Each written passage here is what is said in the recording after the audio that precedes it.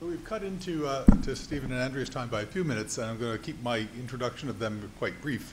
Just to say that we're going back into collaboration for the last session, and the collaborations we talked about earlier were largely focused on collection building, and I think now we're going to be looking at a somewhat larger and broader view of the whole thing. So, Andrea Goethals and Stephen Abrams, I'll let you take it from here. Well, thank you, Bob. So as mentioned, Andrea and I are going to be talking about an exploration of new models for national collaborative work on web archiving. Hopefully this won't be too anticlimactic for you, since in distinction to all the cool stuff we've been hearing all day long, we're sort of talking about something that we haven't actually quite done a whole lot of yet, but we're hopeful. So first off, why are we doing this at all? What's the need for this extensive collaboration and cooperation? Well, I think this is something that all of you intuitively understand. That simply that the problems inherent to large-scale web archiving are just too fundamental and too significant for any one organization to try to respond to them effectively. There's any number of potential problems that we have to deal with, just highlighting two.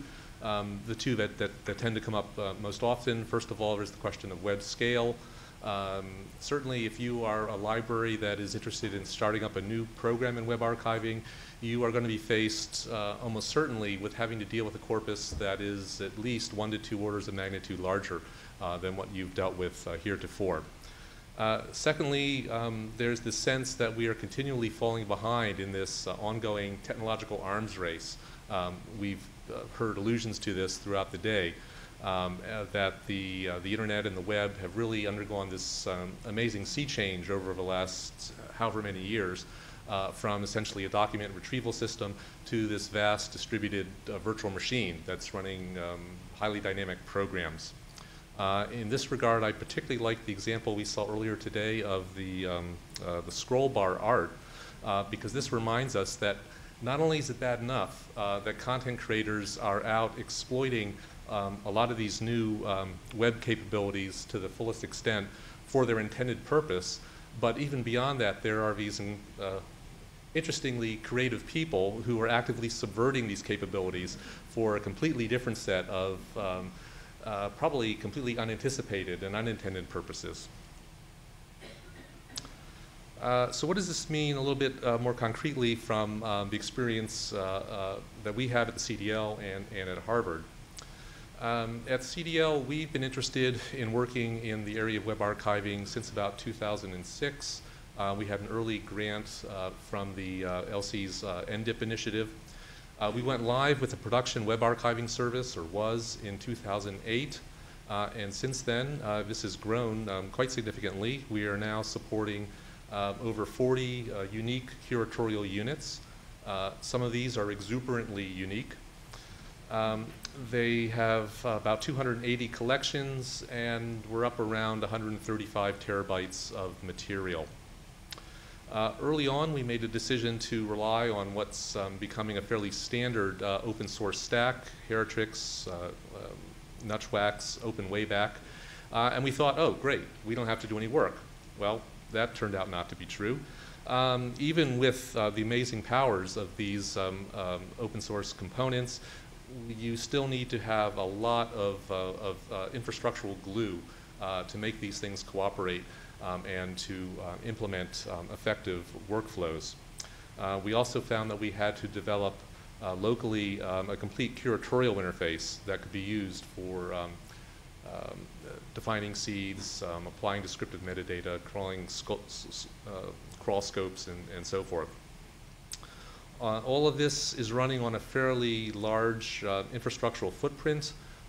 We have 11 servers, big servers actually. There's about 100 terabytes of locally attached staging space, over 150 terabytes of SAN that's used for both archival and access purposes. From the beginning, WAS has always operated on a fee-for-service basis. Within the UC community, we're out charging our customers only for the amount of space that they're consuming. For external customers, there's an additional service fee. So with this revenue that was coming in, we were able to somewhat dedicate about 2.5 FTE to this project and to this product. Unfortunately, what we found over these last 7 or 8 years is 2.5 FTE is just about sufficient for dealing with just our necessary operational demands. There has been very little time and resources left over for all sorts of other necessary maintenance and improvements. So, for example, we've fallen very far behind in terms of software upgrades. We're still running Heritrix 1 rather than Heritrix 3. We've never had the time to complete a replacement of Nutch with Solar. We've never had time to implement deduplication. So, quite a bit of technical debt that has built up there. So in sort of trying to summarize this whole experience, I would say with a little bit of hyperbole, but that even though we're running on a fee-for-service basis, the only way we were going to be able to make this a truly sustainable service is we either had to get a whole lot larger or we had to get a whole lot smaller. Getting larger just did not seem to be very tractable situation, and getting smaller just was not particularly attractive. So we felt it is very much necessary for us to find a different way of operating, and that almost surely involves getting involved with a number of partners that we can help to share out the load. So let me step aside and hear about Harvard. We've had a kind of a similar situation at Harvard with web archiving. We started talking to our curators, I think around 2006, asking them, because we had been doing digitized collections for a long time, and we wanted to find out what matters to you in the born digital realm. What do you want to start collecting and preserving first? And the answer was web archives or websites. And so we started working on putting together a service for web archiving, and we're able to put it into production in 2009. The original partners that we worked with, 3 curatorial units at Harvard, Schlesinger Library, the Harvard University Archives, and the Reischauer Center, were our original pilot partners that helped us develop the functional requirements and collect it and test it. Like was from CDL, it used what we thought were the obvious tools to use, Heritrix way back, Nutchwax, and something that's not supported anymore called the HCC, which is it's kind of a controller for crawlers, which actually still runs really well for us, but nobody's maintaining it. And a variety of different open source tools, some custom Java models, which are basically the glue to make it all work, and a custom curatorial interface.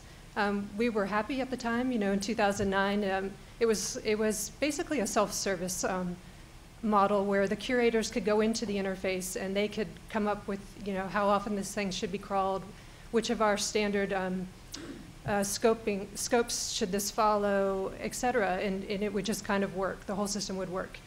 And there is a way to automatically push it to our preservation repository, which we were happy about. So we were ready to celebrate, and then all of a sudden the rug got pulled out from under us, because all of a sudden, okay, the library is reorganizing in 2009. So it was a really bad timing for us, because we were just about to say, okay, what should be the operating cost model should this, for this thing? What should be the dedicated staff for this thing? How should we expand this to more curatorial units? Long story short, during that reorganization, which actually I count as 4 different reorganizations within that time period, because it really was, our system stagnated. And like CDL saw, we now have years of technical debt. We had nobody dedicated to this, not from the service provider perspective or from the developer's perspective. And none of that software has been upgraded during this time. And so Heritrix is now several versions ahead. We're also still using Nutchwax instead of Solar. And we're still using ARC instead of Work. And it's still only being used by the original 3 curatorial units. So we looked at this and we thought, okay, if we were to bring this up to speed, modernize it, scale it up, really put it into production, we think it would take 2.5 FTE for 1 year to upgrade it, and that includes some development staff, but also some support staff, some liaison to the curators, and then 3 FTE on an ongoing basis. And around 2 FTE is closer to what the library wants to put onto this at the moment. But looking at this, and whether you say 2 FTE, 3 FTE, it's kind of really the same. It's not that much of a difference. But the real issue is, what are you going to spend your development resources on? So you have a certain amount of development resources. Are you going to spend it working on maintaining crawlers? Working on always expanding your full text index, that kind of stuff that should already be there.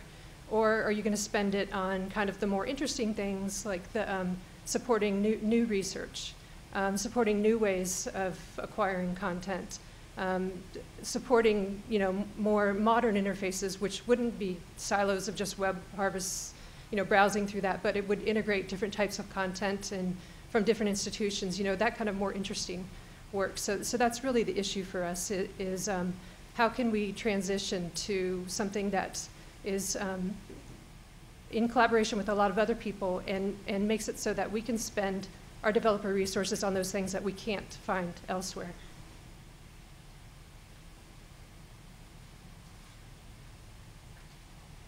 So I think there's also been a number of allusions to the potential benefits of collaboration throughout the day. And these 3 particular points we saw actually up on the screen this morning.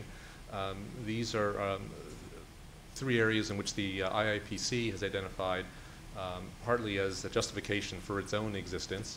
But I think it's pretty clear that basically everything that they're saying here in an international context would apply equally well within the U.S. Or some other national context.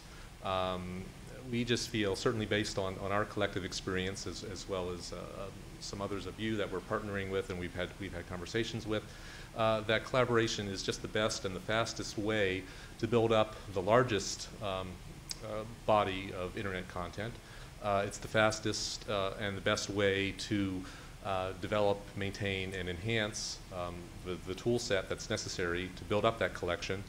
And it's the best way to encourage and engage in outreach regarding issues surrounding web archiving. So the discussions around how to sort of make this happen have been going on now for a number of years. One of the earliest activities was this cool hosted event that unfortunately I did not attend, so I'm going to let Andrea summarize. Well, many of you here, I think, did attend this, and I think what stood out for me attending this meeting roughly 3 years ago was that it was the first time that I had seen a group of US-based institutions who are involved in web archiving or are interested in becoming involved in web archiving get together. And it wasn't based, we weren't all IIPC members, we weren't all Archivit users, we weren't, didn't have any sort of organizational affiliation in any other way other than we were all trying to put together web archiving programs and figure it out. And the topics were very similar today. I mean, it was about tools, it was also about collaboration, but I think it was kind of an important meeting, and it started the conversations of how can we in the US leverage our, we're all trying to do this kind of thing, how can we work together?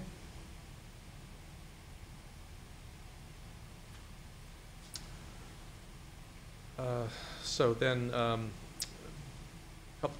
this is back about a year ago now, as we became more and more convinced that we needed to find collaborative partners, we started having some one-on-one conversations with peer institutions, certainly Harvard, Stanford, our colleagues at UCLA and other places.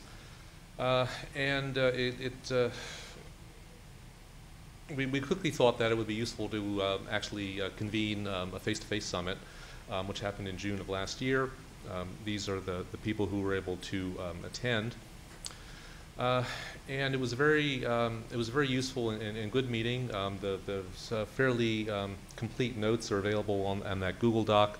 But I think most importantly, as is mentioned here in this one little quote, that there was complete agreement that, as we say here, more robust collaboration was desirable in order to collectively address the challenges that all of these individual institutions were facing. Of course, while there's always great enthusiasm for things in the abstract, there's the more difficult question of what can we do concretely to achieve these highly desirable goals. So one of the follow-up activities from that meeting was the development of this document available here, what we're calling Community Principles for Web Archiving at Scale. It's a fairly short document. It started to just sketch out the overall structure of, or what we're calling a lightweight structure, by which web archiving institutions can work together collaboratively. One of the key steps that was identified in this document is first of all, based on the recognition that there are at least 3 important operating modes for web archiving activities that we want to both facilitate and nurture. There are certain things that may want to happen most efficiently on a centralized manner. There are things that want to be distributed but coordinated, and then there are probably want to be things that are always going to be highly customized for local needs and purposes. So from a technical point of view, we think what's really necessary here is to define a comprehensive set of APIs that can expose the full range of web archiving function sort of at these critical junctures in nominal workflows. This is important, we think, for making the possibility of adhering to this very high-level principle of trying to rely on community solutions whenever they're available, and only fall back to customized solutions whenever necessary, and particularly whenever you think that you can uniquely add value. So with that in mind, we would get sort of an infrastructural picture that looks something like this. You probably can't see that at all. Basically, the purple boxes represent high-level activities in sort of in a nominal workflow. So if we work, I'm not a technology guy. If you work your way down from the top to the bottom, we're sort of starting out with curatorial management, where you would be defining seeds, defining crawl scope, adding curatorial description. Then moving down through capture, both in terms of traditional web crawling as well as our alternative capture mechanisms, storage, indexing for future discovery, search, replay, and then down towards the bottom, a new set of evolving computational tools, some of which we just saw a little bit earlier this afternoon. Now, any or all of those activities, you could decide to outsource to some sort of a service provider, such as Archive It. That's what we're representing on that left-hand side, what we're calling sort of a common core. Or any or all of those you may want to hold onto more tightly and run those as local activities. We're sort of showing that on the right-hand side. And then because what we're very much interested in is to allow the free definition of hybrid workflows, where you have an appetizer from column 1 and the entrees from column 2. We are interposing those green boxes, which represent a whole series of APIs at the interface between those large workflow items. And these APIs can be exploited both for injecting information into or extracting information out of any particular instantiation of a web archiving infrastructure that would implement those APIs. So there's been some follow-up work that is trying to take that picture and turn that into an actuality. And again, I'll let Andrea talk through some of this. Okay, so this looked to us like the start of a national digital platform, which IMLS is very much interested in. And so we decided to put a grant in, the National Leadership Grant for Libraries. And the way they do it now for those particular grants is first you put in a preliminary proposal, and then you can be invited to put in a full proposal. So we decided to go for the one earlier this year and invited a number of institutions to Boston in January to help us put together a grant. And for some reason, a lot of them said okay and came to Boston. And, but that was before all the snow in February, so it was okay. And helped us put together this preliminary proposal, which we submitted. And there were 3 strands of activities in this proposal. The first was an environmental scan. What are our common challenges? What are our use cases? What are the functional requirements? And then there were 2 types of collaboration, developing these collaborations. One was from an organizational standpoint, and the other was from a technical standpoint. So from the technical standpoint, you know, does that model make sense with the APIs? Can we prototype some of them? Can we test some of them? And can we show that they really are plug and play and they can work with different components?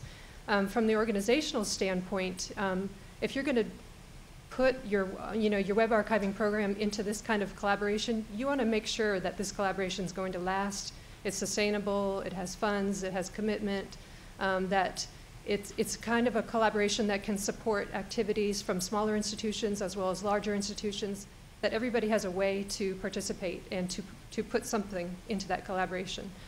So there were those 3 strands of activity. We were not invited to submit the full proposal, which was unfortunate, but we have talked since then and want to submit it again in another probably IMLS grant round. In the meantime, we have a couple different sets of activities going on to prepare better, based on what we got back from the reviewers from that grant. And one is doing some work with the IIPC because they have some of the same, obviously, interests and challenges as we do. And you can learn about some of this by, there was a recent DLive magazine article that you can look at, and it was written by some of us in the preservation working group within the IIPC. And in this article, it talks about what is the current state of digital preservation for web archiving for IIPC members.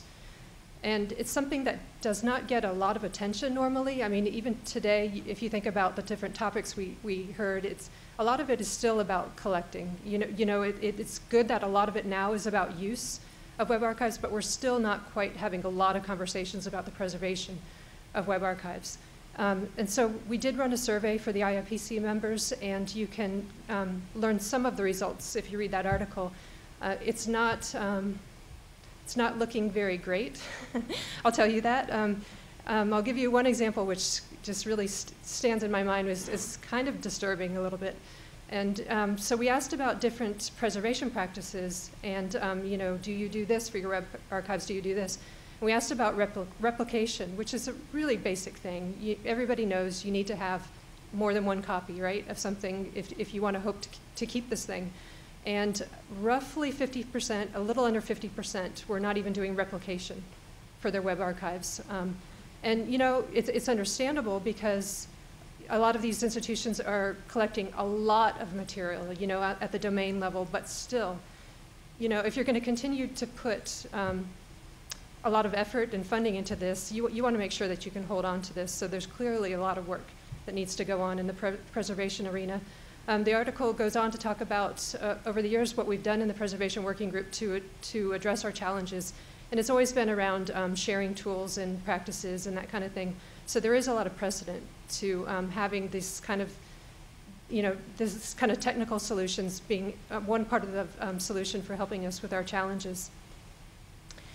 Recently at the IIPC General Assembly at Stanford, there were several presentations that talked about the need for APIs, this very same thing that we had been working on, because everybody is concerned about maintaining these infrastructures over time and being able to meet new researcher expectations. And so, wanting to have these maintainable infrastructures where you can say, okay, this QA tool is now better, I'm going to try to switch over to that, or this researcher tool looks great, I'm just going to plug it into my system. But you can't do that kind of thing unless you do have this common API infrastructure kind of thing. So since there was a lot of interest within the IIPC, we put out a survey to see if there would be interest in pursuing doing some work in this area. And the survey is still open, but we've heard from 18 different institutions so far, and 100% of them are interested in this idea of APIs. And it's now, yeah, I think it is still 94% are willing to participate in a new IIPC working group to work on this area, to develop the use cases, the functional requirements, even the prototype, the technical specifications for an API. So how does that relate to what we were talking about from the national perspective? Well, maybe we ought to talk about the international context. I don't know, but at the very least, what we can do is take the use cases, the functional requirements, the technical specifications that we get from this IIPC working group and combine them with parallel efforts that we'll have to do here in the US. Because we know, not all of us involved in web archiving are in the IIPC. And we do have some special requirements that do need to be fed into this national digital platform. So wrapping up, I hope what we've been able to show you is that and this is obvious to you all because you know this too, there's widespread recognition of the benefits of collaborative approaches. We heard earlier, what was the phrase, radical collaboration, and I think that there's a lot of us in favor of that. A lot of interest in APIs and willingness to work together on this, which is great, and that we are continuing to look for funding opportunities to facilitate this effort. And so if you have ideas for how to advance this, we'd be very interested in that as well. Thank you.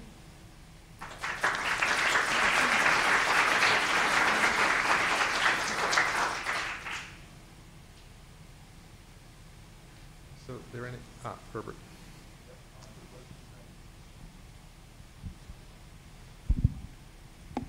Thanks. In your architectural diagram there, I couldn't help but noticing display API, and I kind of was wondering what kind of requirements do you have there that go beyond what the Memento protocol gives, which is better than an API, it's an RFC. And it's already supported by Open Wayback and a lot of other systems. Yep. We don't really have any tangible requirements at this point. We have a diagram. But, so part of the environmental scan, one part of it will be seeing what are the existing APIs, what are the existing things we can use, because obviously we don't want to create something where there's already something we can use. Yes. Front here.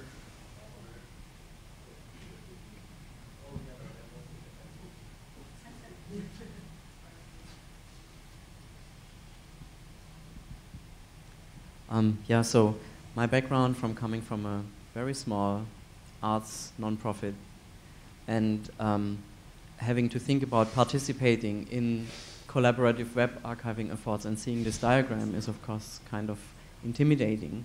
And what we managed to do is also because I think we made some quite good progress with web archiving for ourselves and have been doing since 1996, but we haven't, for example, approached things at web scale.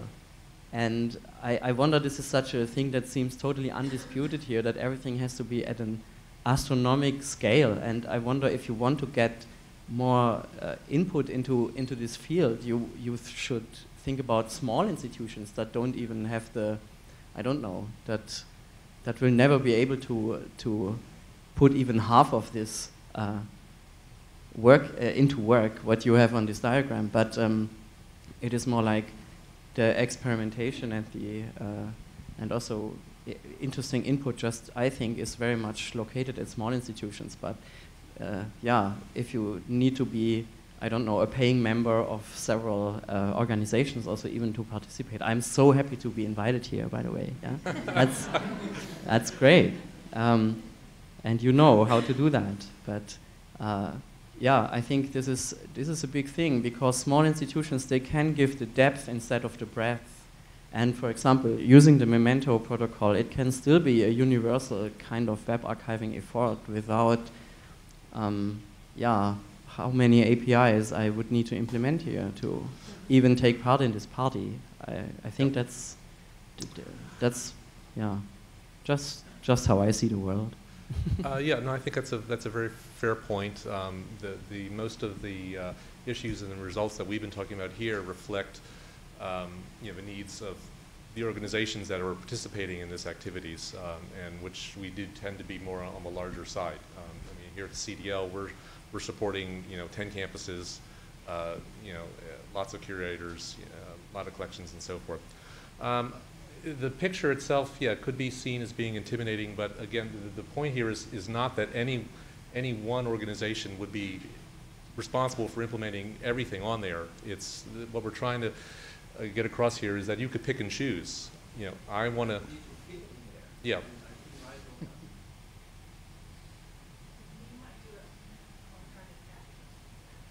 Okay, I want to answer that question by channeling Jimmy. I don't know if he's still here. The point about so what we're facing is a situation where most of the tools that we use currently come from a system architecture background that's now obsolete. And what Jimmy was showing is that by using the system architectures that have been developed for web scale systems outside preservation, we can build systems that actually scale down to a Raspberry Pi. And the piece that Jimmy didn't mention is something that we talked about at the IIPC GA, which is also that there are now extremely good tools for delivering pre-configured assemblies of complex web scale systems such as Docker and so on, that can be used by people who are putting them together to deliver these things to people in a plug-and-play fashion. I think what we're really facing is actually not so much the need to define complex new architectures, but simply to rebuild our infrastructure using current web-scale programming and system technologies.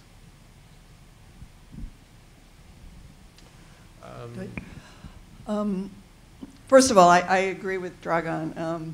I second that. But to go back to the point about APIs, and we see 100% of people agree we should be doing this, I think with funders, a big part of the problem is they expect us to have everything figured out going into the grant, and it doesn't happen that way. We know that, needs arise. You see how the potential of something. There are people out here today that could help us do those things. There needs to be more nimble funding. There needs to be some repositories of money where you can make a quick pitch or a quick explanation why you need this, why you want to try it, a little bit of support from the community to say yes, and repositories of people to do it. So I think we have to kind of press for new models of funding. Sure.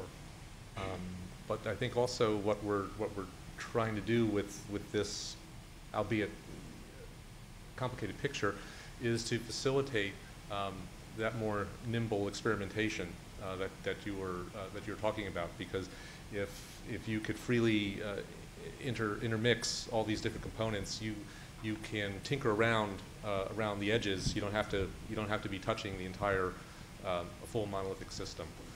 So I mean, that's certainly something that we at the CDL are very much interested in this kind of approach for exactly that reason. We're actually shifting from running our own infrastructure over to the use of Archive-It to address many of the concerns that we talked about at the beginning of the presentation. And we're doing that precisely because we think that will allow us to reallocate our limited local resources to highly added value systems, alternative enhanced discovery, alternative capture, and exactly those types of things, where we'll then be able to plug in the results of that work into a commodity solution. Yes. In addressing the organizational side, so that third part of the grant, 2 weeks ago, Catherine Skinner gave a great keynote out at Archiving that was speaking specifically about, when we think about collaborations, often it is sort of, assumed to be large players and small players really aren't at that table. And the whole point she was making was what we need to figure out is what do people have to offer and then bring those people in, whether they're from a large organization that has no money, from a small organization that has a lot of funding and a lot of technical expertise, or somewhere that can actually provide other sort of organizational or content depth to it. And so speaking to the point that was raised earlier of, if you're a small organization, how can you participate? I think exactly looking at what are our collaborative models that we're building and making sure that people can in fact participate so we have that diversity of the voices at the table. Yes. So smaller institutions have a real challenge in this domain. I think that's pretty clear. And isn't it the case that the API models that you're putting up there would allow smaller software packages that allowed sort of downloading and preserving websites to be plugged in to other systems that could then preserve them and provide access to them? So it could enable a more diverse approach to web archiving at the lower level as well. Yes, that's the supposition that we're moving ahead on, yes. Yeah, I agree, but I think Stephen brought up something that worrying me, and that Abby Smith-Rumsey stressed in her talk at the IAPC-GA, which is, so you're saying you want to concentrate on high value-added activities for your community. Those high added value activities are almost all concerned with access and not with actually collecting the stuff. What it looks like to me is that what everybody wants is for the Internet Archive to collect everything, and people will grab pieces of it and build customized delivery systems on top of it. And the difficulty with that is what Abby was pointing out, is that this is building a monoculture situation, and this is defining what is archivable as what the Internet Archive can get their hands on. And that's a very dangerous path to be going down. And that what we really need here is precisely the ability to plug into the entire infrastructure, not into our private infrastructures, multiple different collection technologies. And part of what is needed in re-engineering our collection tools is the kind of approach that INA developed, where because of the diversity of the audio-visual sites that they were collecting, they had to develop an architecture with many different customized collection tools coexisting behind in one piece of infrastructure. And that involves defining things like the collection proxy that actually collects stuff, and the management tools that target the collectors and allow them to decide, for example, that, oh, I found something on this site that needs this other collector to go collect it. It's that kind of plug-and-play infrastructure for collection is very important in avoiding the idea that the only stuff we can preserve is stuff that Heritrix can get its hands on. Well, we're certainly interested in added value discovery, but we're also very much interested in added value capture. We're very happy to let Archivit be responsible for the routine capture, the Heritrix-based capture, but we know that is missing a lot of stuff that our curators are interested in. So having the ability to have alternative capture mechanisms that could then be injected into our common Archivit collections is something that seems to be a very important aspect for us. Right. So I think the slides will be available, so you'll be able to see the picture better, because it's really hard to see, I know.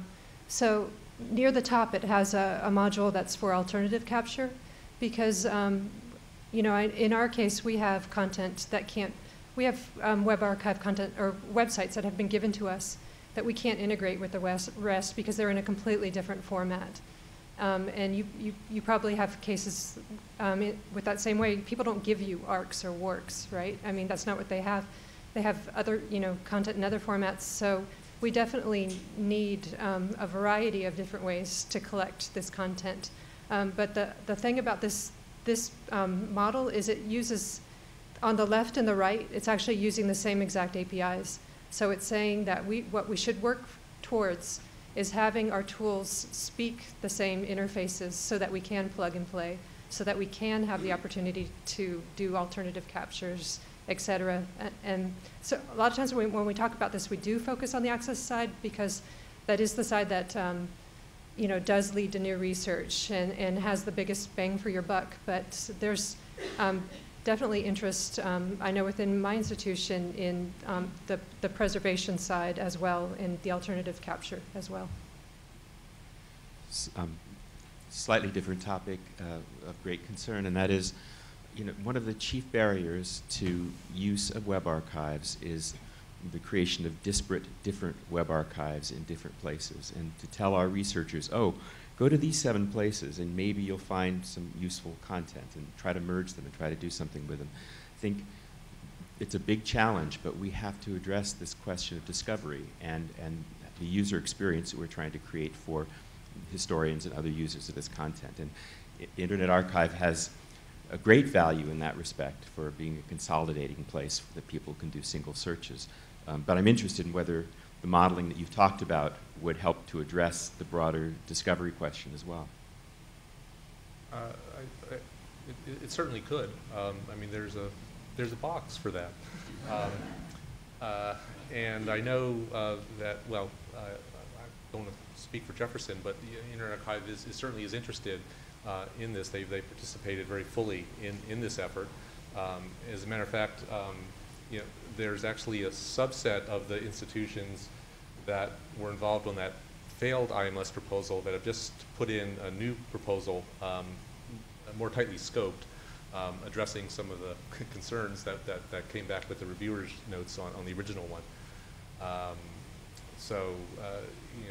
Archivit is going to be moving ahead with the development of, not this comprehensive set of APIs, but they're going to, as a test case, they'll be moving forward with, I think, an export API with the idea that, if that proves to be beneficial, that they could then move on to exposing other aspects of the Archivit function.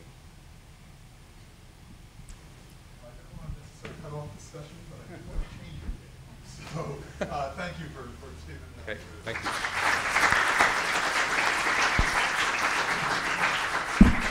And the point of that is, if you look at your program, you'll notice it says closing discussions were supposed to have started a little while ago, and the reception is not supposed to start yet. You're all sitting there thinking, my God, we've been here all day. When are they going to let us go and drink? And there were 2 reasons why we scheduled the closing discussions as we did. One is that we planned to end before the food arrived. I'm happy to say that probably is no longer true.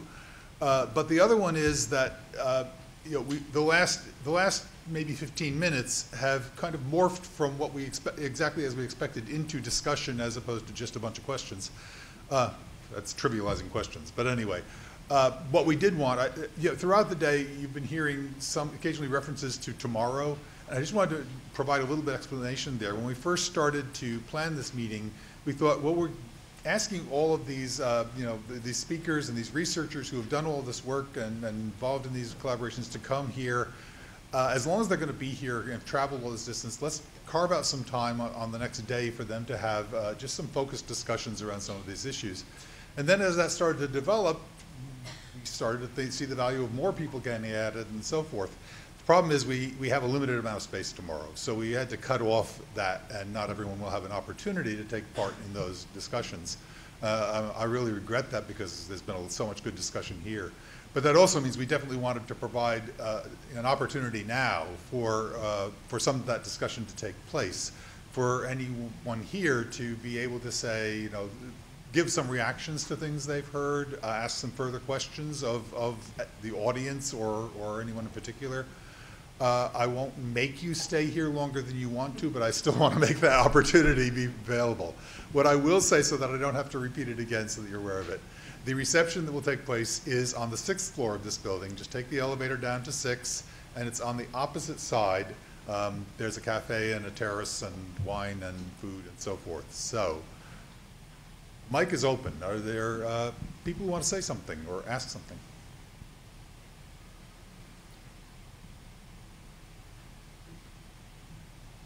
Over here. Sorry. I have one question about something that I didn't hear come up, but it might be out of the scope of this discussion.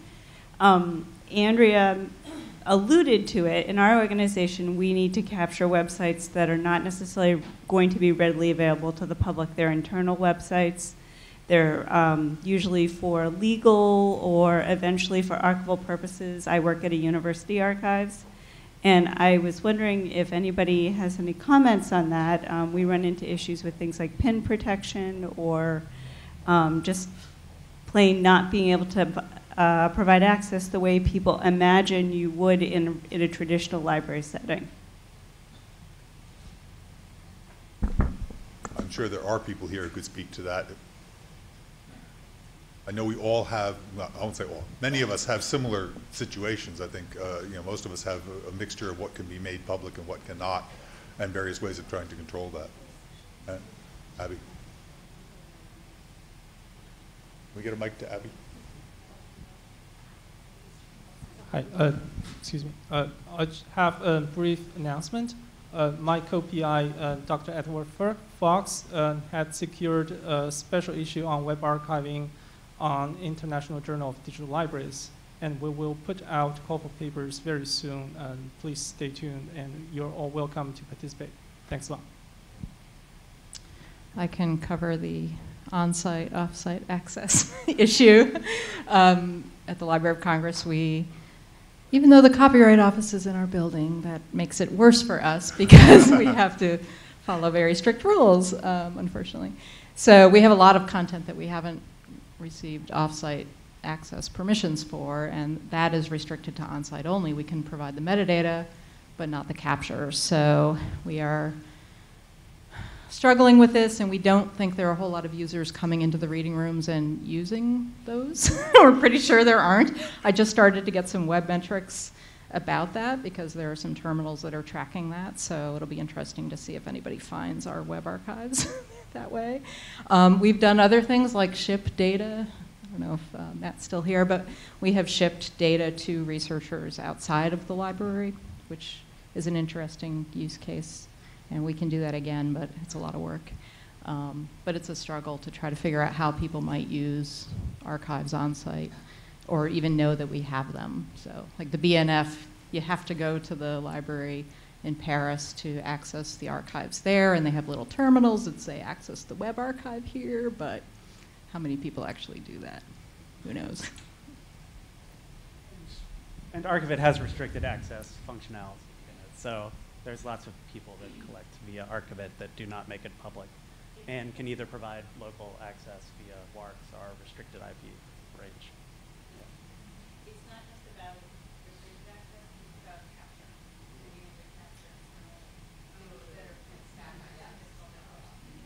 But thank you. Yeah, this is both issues. I think Brian had the mic first. Yeah, so I wanted to touch on something that I don't think I've heard anyone talk about, sort of the opposite of archiving that may fall under the right to be forgotten. There's something timely in the news. Just, I think yesterday, Twitter decided to shut down the Sunlight Foundation's Politwoops or something. I don't know how they say it, but they archive the tweets of politicians even when they say something embarrassing and later delete it. And Twitter took the position, right, that even politicians ought to be allowed to make mistakes and delete something, and we're going to cut off your API access because of what you're doing. We have a problem like this that we experience every day. I get angry emails from litigants who are like, why are you violating my privacy by putting my court case online?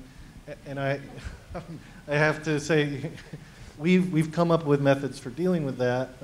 Mainly and I've given whole talks about it, but the short version is if you get people out of Google, they're satisfied, right? They don't they don't really care if their stuff stays on my site, so long as Googling their name doesn't bring up their document. But anyway, if people are interested in these kinds of issues, we have spent a lot of time thinking about them and would enjoy talking about it over drinks. Okay, so I'll address the collection of restricted sites problem, because this is something we do all the time because we collect subscription academic journals. And so we have to deal with login pages.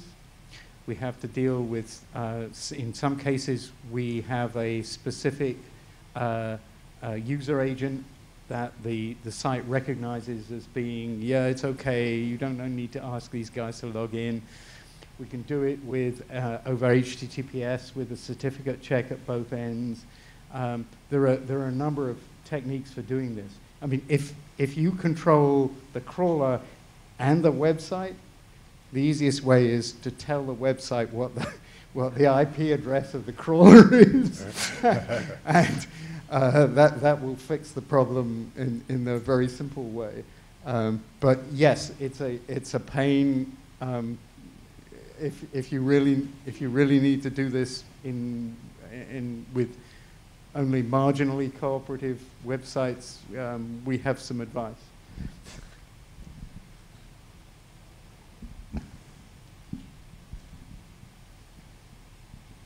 Quick scan. Okay, I'm going to end just by thanking again the people who put this together, particularly Alex Thurman, Anna Paricci, and our wonderful mic handlers here who've been with us the whole day taking care of things. And thank all of you for coming, and the Mellon Foundation for making all of this possible. Thank you very much.